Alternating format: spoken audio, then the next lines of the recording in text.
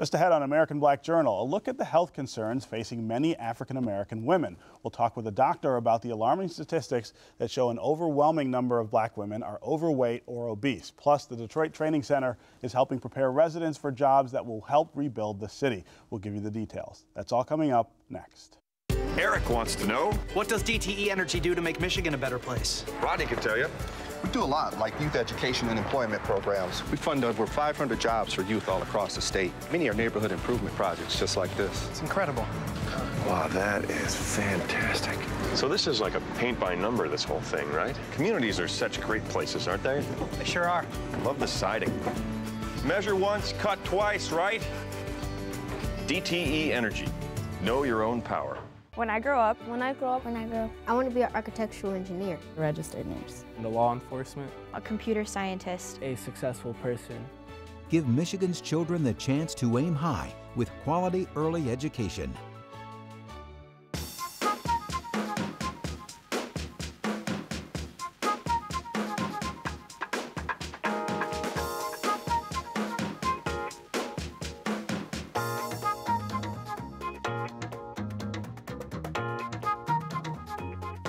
Welcome to American Black Journal. I'm Stephen Henderson. On this program, we've often talked about the health issues faced by African-American men. But today, we're turning our attention to the health concerns of black women. Recent data from the U.S. Department of Health and Human Services has sounded the alarm about obesity in African-American women. The department's Office of Minority Health says 4 out of 5 African-American women are overweight or obese.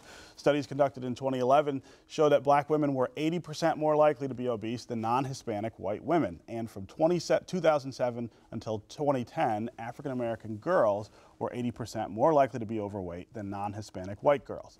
Joining me now to talk about these stats and how black women can take charge of their health is Dr. Elaine Arterberry, a radiation oncologist at Sinai Grace Hospital in Detroit. Welcome to American Black Journal. Oh, thanks for having me. So those numbers are really shocking. It's staggering. I mean, 80 to 90% more likely to be overweight than non-white Hispanic women. Well, it's interesting because those studies are based on body mass index, which is a calculation of height and weight. And I think most of them don't take into account that black women have a higher bone density than white women. Right, so their bones actually weigh more. So if you have a black woman who's 5'5", at 165 pounds, she's technically, based on her BMI, overweight. Okay. So the BMI studies don't totally account for... So they don't really give you as accurate a picture. Right. That being said, you still have a high number of black women that are way over 35 BMI, which really puts you in the overweight or obese category. I think it's a number of factors. Black women are under a tremendous amount of stress. Right. Depending on where they live, may not have access to grocery stores, et cetera. It's multifactorial. It's not as simple as women are eating too much. Right. I mean, that's a simplistic way of looking at it. Or not exercising. Or not exercising. I think it's multifactorial. And women really have to look at that and do self-examination. So many times women are, exercising or getting fit to get to a family reunion or a high school party. And really, you have to look at it as a continuum. It's a lifestyle change. Right. It is really not about dieting or losing weight. It is about trying to eat healthy all the time. Right? And making small little steps. For example, this month at our hospital, we have a campaign that's actually gone beyond our hospital system into the Detroit community of no fried food and soda pop for 61 days. Right. Because soda pop consumption, as innocuous as it seems, accounts for up to 40% of calories in some people's diets. Sure, so even something as simple as eliminating soda pop may dramatically alter this profile for women. And when we talk about the obesity, I mean, that of course leads to higher incidence of all kinds of other negative. It puts you at risk for hypertension, for stroke, for kidney disease, for a number, cancer in some cases. It puts you at higher risk. So women really have to sit back and look at their lifestyle choices that are contributing to obesity. Right. Another real high indicator among black women is for breast cancer as well. Oh, right? yeah. It's really interesting. I read a study recently that looked at survivors of breast cancer. These are women who have been treated, and those who maintain their BMI, i.e. maintain their weight, had a higher survival rate, independent of their stage of cancer. So what happens sometimes with breast cancer is people get depressed and they gain weight after diagnosis. Those girls that were able, and those women who were able to maintain their weight even after a diagnosis had an improved survival, which is fascinating. Right, right. And so, but for Black women overall, survival rates for breast cancer are not where they should be. Yeah, the survival's not there. What we see is, despite adequate treatment, Black women are twice as likely to die of breast cancer than white women. Part of this is a delay in diagnosis. Right. The women just don't get to the mammograms, and this is independent of insurance status. This is not just women. So it's not that they don't have access, it's that they don't use it. They don't use it. People have fear. People say, I don't have a family history. We've had a lot of attention in the media about Angelina Jolie, who doesn't even have breast cancer, but had the genetic profile. So people feel, well, if I don't have a family history, I'm okay. But people with a familial history, a genetic family history, are only 3%. Most women have no family history and need to get a routine mammogram after the age of 40 as part of just their routine healthy living. Right. And you work in oncology. How much is diet and weight a part of what you are dealing with your patients about? Well, it sometimes can interfere with the type of care or the choices that we get. We're able to give people, depending on their body habitus. Some people can't get chemotherapy because their kidneys are bad, they're overweight, and it can change the dynamic for their treatment. So but most importantly, getting a mammogram, being mindful of your own health is probably the biggest thing I can tell women, and not to have that fear, just to go ahead and get it done. Right. So the stats I was talking about in the open, some of them were about girls, not women.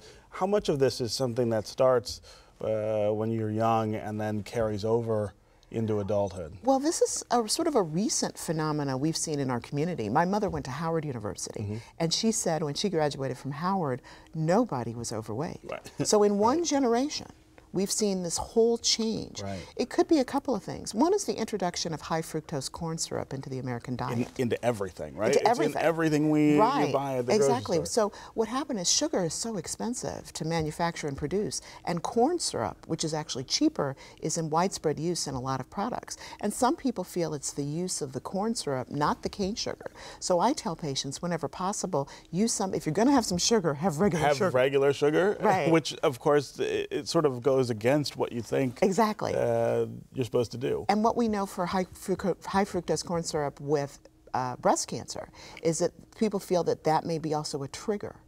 Oh, I see. Yeah. That's increasing your potentially likelihood. increasing your likelihood. And we tell women who have breast cancer, or who have a family history at least, to avoid the use of high fructose corn syrup. It's in everything. You just have to turn the bottle over. And again, sodas, excuse me, have a high incidence of high fructose corn syrup. So we tell people to avoid that. Plus, I tell people, as sort of cancer prevention, is to eat fruits and vegetables, have a very balanced diet, and avoid anything that comes in a yellow, blue, or pink packet. Oh, why is that? There is some animal data that suggests that some of those products can contribute to cancer risk. Okay. It's been seen in animals, not in humans, but even so, the biggest thing is to try to avoid anything processed. Basically natural foods. Natural foods. Yeah. And when you think about it, if one generation ago, our parents were eating off the farm. Right. They got sweet potatoes. Everybody had a garden, even in industrial areas. Yeah. And that's sort of lost. Right. So that people should try to get food in the most natural phase possible. How hard is it in cities like Detroit, where just the lack of density now really has emptied out so much of the city in terms of commerce, grocery, those kind of things. How hard is it really to get that message across to women that you've got to eat better, you've got to watch your I think weight? it's huge because of the availability. I mean, until very recently, we didn't have a large national grocery store chain in the city of Detroit. That's right. They were all on the perimeters until very recently, where Whole Foods came to the table, and it's been a huge success, even surprising to many people in the community, how successful it would be and how people would be desirous of food that was natural and without chemicals. And I think a lot of people, it's interesting when you talk about Whole Foods, a lot of people think, well, that's just some sort of high-end fancy grocery store. it's actually just a natural grocery store. Basically. I mean, it's a place where you're not going to find products with a high fructose corn syrup. Right, you don't have to make the choices, it's already made for you. It's all right there. Yeah, right. exactly. So I encourage people. Additionally, we didn't have a lot of farmers markets. When you go into the suburban areas of Detroit, there's farmers markets and all over the right. place. So now Detroit is starting to evolve in that way, where instead of just having Eastern Market, there's individual neighborhoods that are developing farmers market. And I think that's a huge shift towards people understanding that they need to eat natural food and unprocessed food. It'll help with their long-term longevity as well as weight control. Right. One of the things you mentioned earlier was that stress is one of the real contributors to that. There's not much, it seems like, you can do about that, right? Well, probably the biggest thing you can do for stress is exercise, which ties into weight. I think it's important that people maintain a regular exercise regimen. I mean, the rules are 30 minutes, 5 days a week. That may be hard to do, but you can do a walking regimen. That's a lot. I mean, that's what people say. So, but people have to change their lifestyle a little bit at a time. I don't think you can do these broad things. Yeah. Like right now, I'm on no fried food and soda pop, along with about 4,000 people at my hospital. Right. And we're having a huge challenge, and people are doing it. I mean, there's a sticky, people are not emptying the soda pop vending machine anymore. So if you do something like that, though, how likely is it that you stick with it, even beyond what your challenge is? What they say about habits is if you can do anything for 21 days, you can keep it up for a long period of time. So it's really getting over that 3-week hump. It's that 3-week, okay. And once you do that, generally you can stick with it, and it can become part of your lifestyle. Right. What would you say is the best thing you could tell young girls about this issue so that they don't get started down that road of... One thing I can tell young girls is to inform themselves about what their correct body weight should be. And looking at the BMI tables is good, recognizing that because you have a slightly higher bone weight, and I mean 5 to 8 pounds, it's not 20 pounds extra, that you're going to be within that range. You should shoot for those ranges. Additionally, is to really start thinking about an exercise program that you can maintain for life. Is it walking? Is it jogging? Is it going with your friends to an exercise class? And being active and trying to incorporate that activity as part of your lifestyle, not just buying a tape and doing it for 3 weeks and then getting tired, but find something that you can enjoy and that you can do for a lifetime. Okay, well, great to have you here. It's a pleasure. Thank you so much. Very important information. Just ahead on American Black Journal, Detroit agency is helping to reduce unemployment by retraining residents for jobs in the city. We'll tell you about the Detroit Training Center next.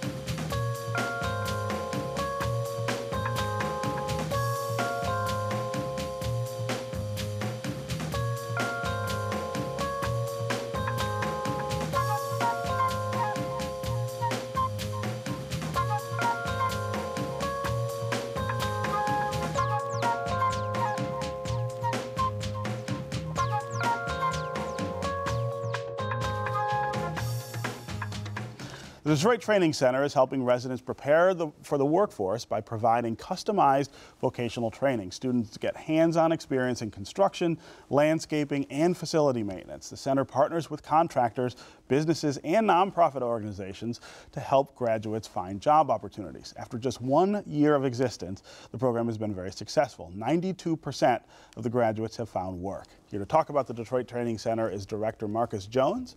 He's joined by one of the center's students, Alvin Hicks. Welcome to American Black Journal. So this is a great idea and something that is really focused on one of Detroit's biggest problems. Mm-hmm.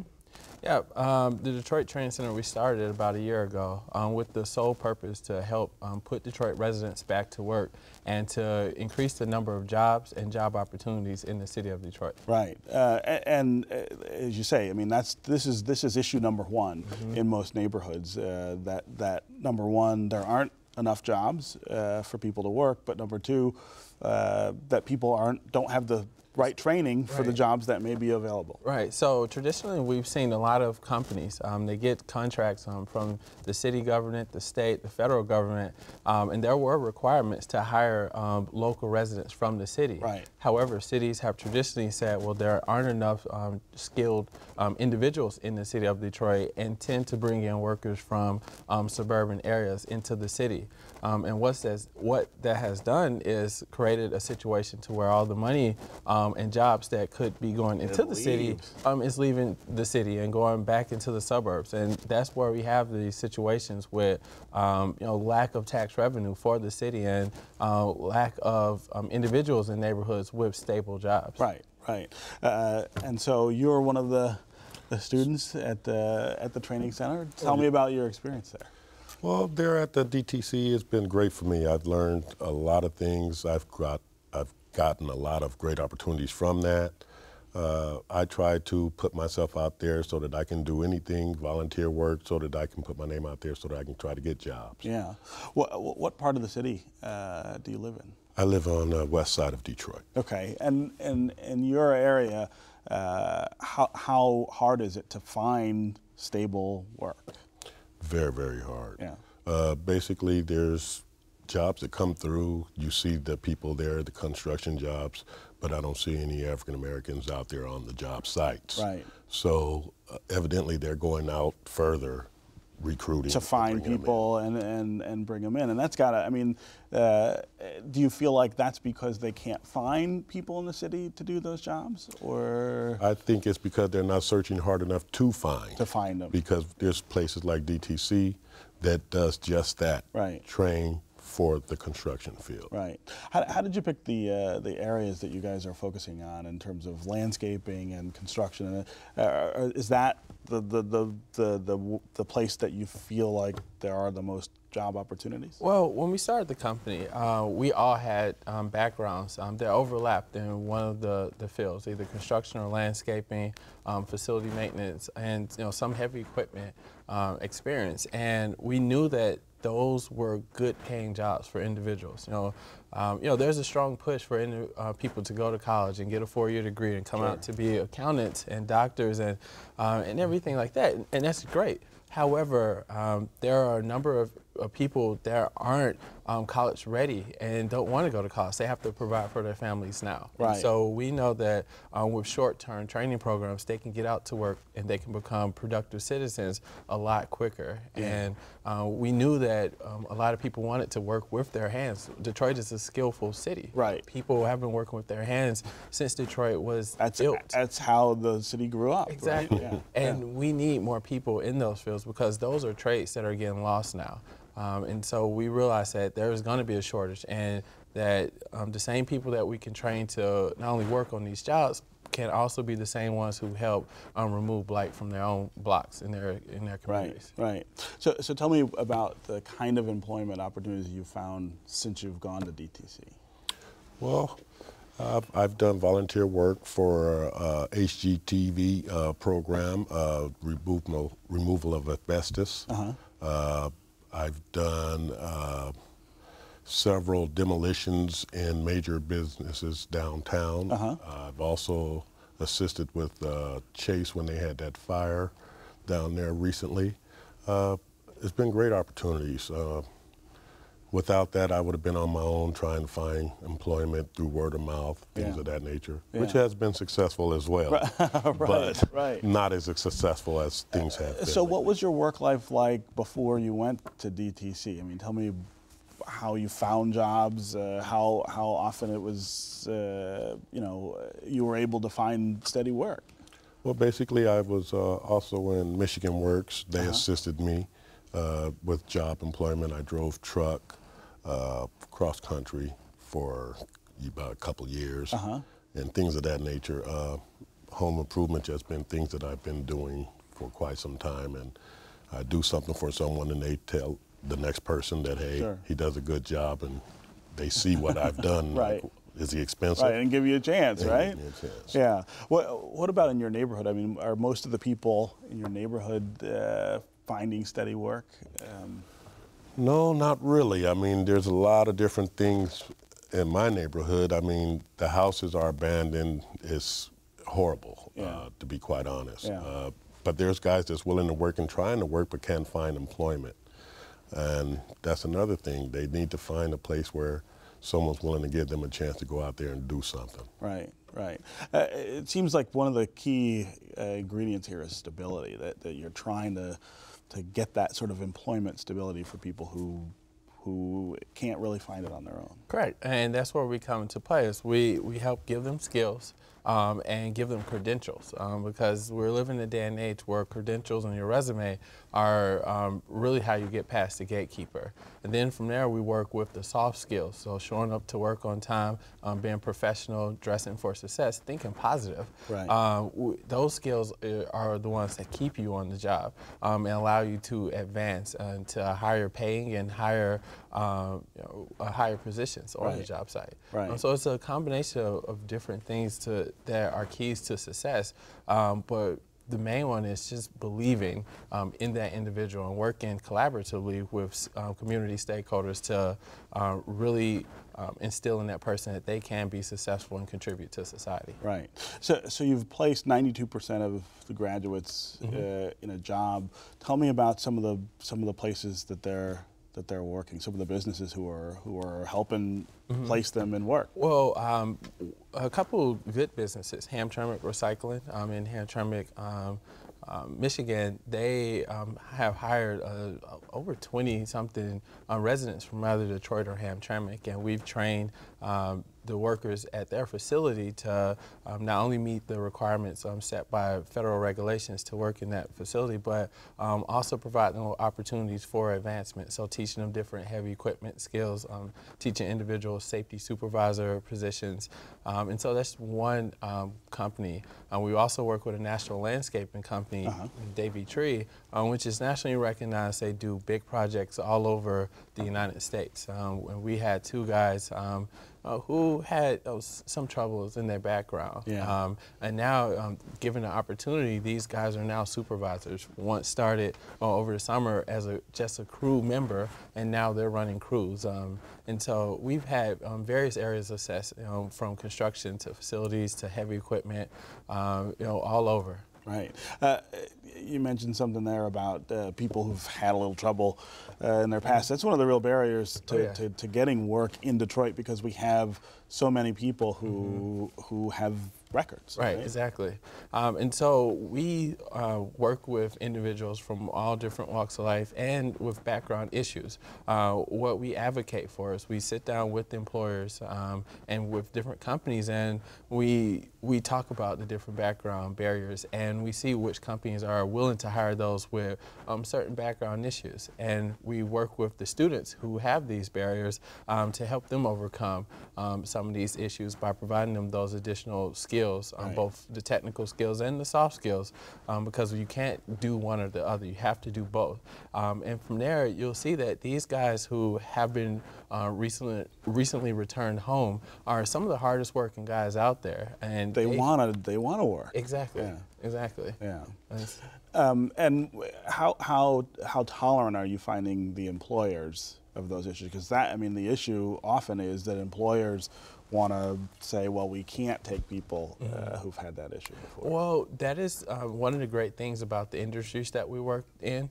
A lot of companies are more lenient to individuals with background issues, and so we work with a lot of background-friendly companies. Whereas, if we're dealing with an office environment or a general contractor that works in, a medical facility, then there becomes that challenge. But a lot of these projects, we're working on the Department of Transportation, and so we can have individuals working on our highways and on our bridges and different things like that. Right. What area of the city do you feel like you're having the most impact on? I would say we're all over the city, but the North End, we work with a number of entities up that way. The Michigan Urban Farm Initiative.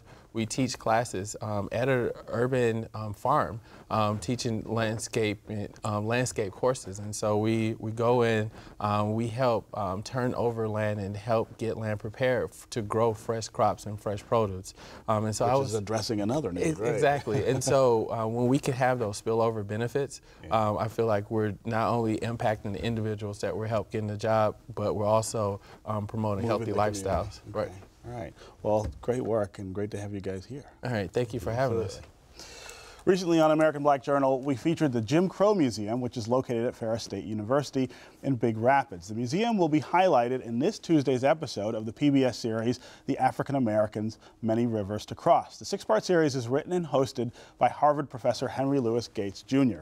Here's a preview of Part 4.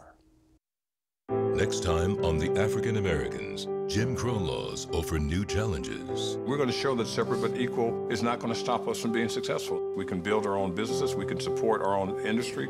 The African Americans, Many Rivers to Cross.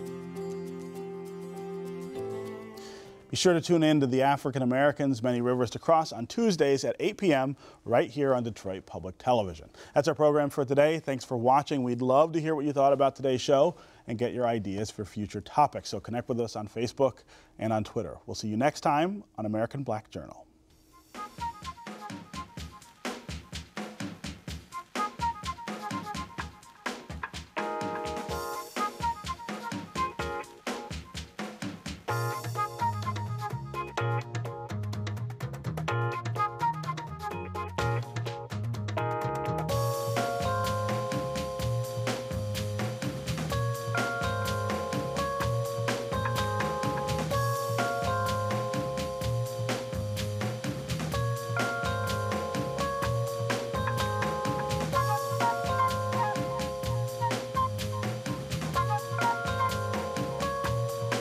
Eric wants to know. What does DTE Energy do to make Michigan a better place? Rodney can tell you.